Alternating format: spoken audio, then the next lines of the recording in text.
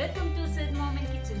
இன்னைக்கு Sid Mom and Kitchenல வெண்டைக்காய் புளி குழம்பு பண்ண போறோம். அதுக்கு தேவையான ingredients என்னன்னு பார்த்தறலாம் வாங்க. ஒரு சின்ன எலுமிச்சைப்பழம் அளவுக்கு புளியை எடுத்து தண்ணில கரைச்சு வச்சுக்கோங்க. வெண்டைக்காயை இந்த மாதிரி கொஞ்சம் பெருசா கட் பண்ணி வச்சுக்கோங்க. 20 சின்ன வெங்காயம் எடுத்துர்க்கேன்.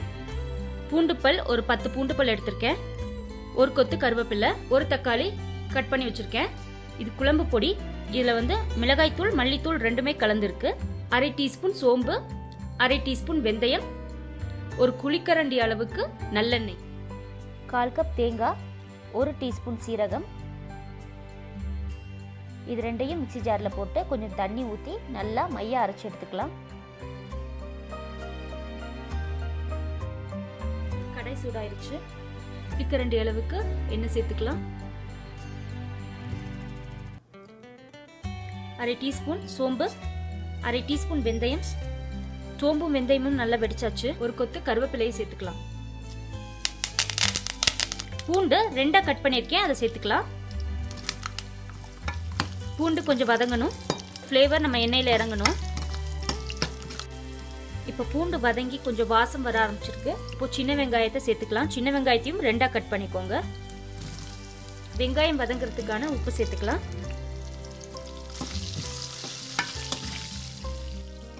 இப்போ பார்த்தீங்கன்னா வெங்காயம் நல்லா வதங்கி ஒன்று விட்டு ஒன்று நல்லா பிரிஞ்சு வந்திருக்கு. இந்த ஸ்டேஜில் வெண்டைக்காயை ஆட் பண்ணி நல்லா வதக்கிக்கலாம் இந்த எண்ணெயில் போட்டு.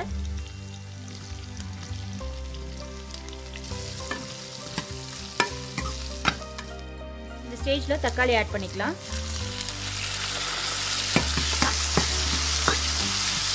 தக்காளி கொஞ்சம் மசியட்டும். தக்காளி ஓரளவுக்கு மசிஞ்சாச்சு. தக்காளி ரொம்ப வதங்கணும்னு அவசியம் இல்லை. இந்த ஸ்டேஜில் குழம்பு பொடி சேர்த்துக்கலாம்.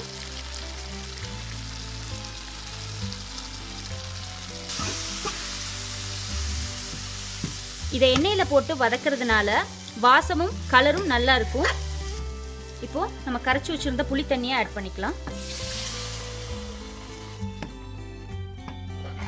இங்க உங்களுக்கு தேவைப்பட்டுச்சுன்னா 1/4 டீஸ்பூன் மஞ்சள் தூள் சேர்த்துக்கலாம். என்னோட குழம்பு பொடியிலேயே மஞ்சள் தூளும் கலந்துருக்கிறதுனால நான் சேர்க்கல தனியா. நான் புளி கரைக்கும் போது எவ்வளோ தண்ணி வேணுமோ அதை வச்சு புளி கரைச்சிக்கிட்டேன். எவ்வளோ குழம்பு வேணுமோ அவ்வளோ தண்ணி ஊற்றிக்கலாம். அதுக்கேற்ற மாதிரி குழம்பு பொடி சேர்த்துக்கணும். அதுக்கேற்ற மாதிரி வெண்டைக்காய் சேர்த்துக்கோங்க. ஒரு 15 நிமிஷம் மூடி வச்சு கொதிக்க விடலாம்.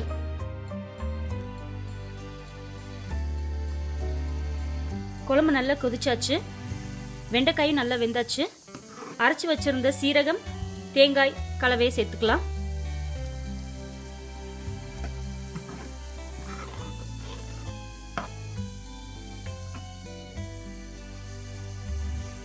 உப்பு கொஞ்சம் ஆட் பண்ணிக்கலாம்.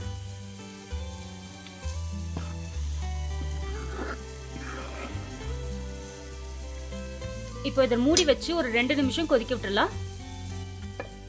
2 மினிட்ஸ் ஆயாச்சு. திறந்துடலாம் குழம்பு.